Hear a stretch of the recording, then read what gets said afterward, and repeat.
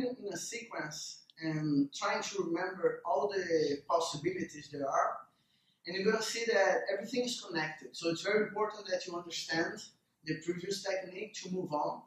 Not that you have to be following these exact steps because you don't know how your opponent is going to react.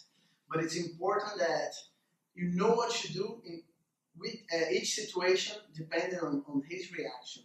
So I'm going to show another thing that happens very often, especially when you're not very careful with what I mentioned before of having your thumb going down, keeping it low when you go.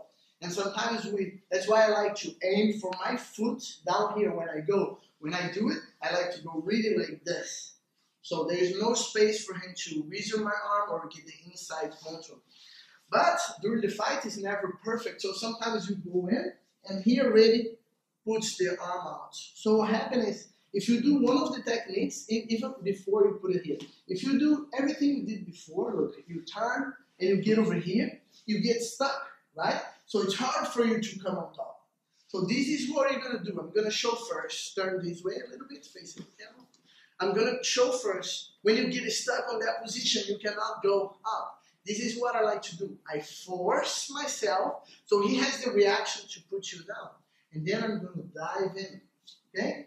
I'm going to basically do this. I come up, then I come inside, and I bring him. But what's important is, let's say, you do the leg switch. You're coming up. You want to go it. You want to do it. If he's not defending well, you might even put him down over here. But normally, they're active here. They know their top control depends on this. So this is what you're going to do. You're going to dive it in as if you want to hold the shin.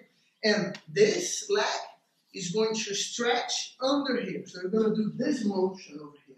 Now your hip is start to get in. So he's not touching and he has no base. And then you start to come on top and secure the position.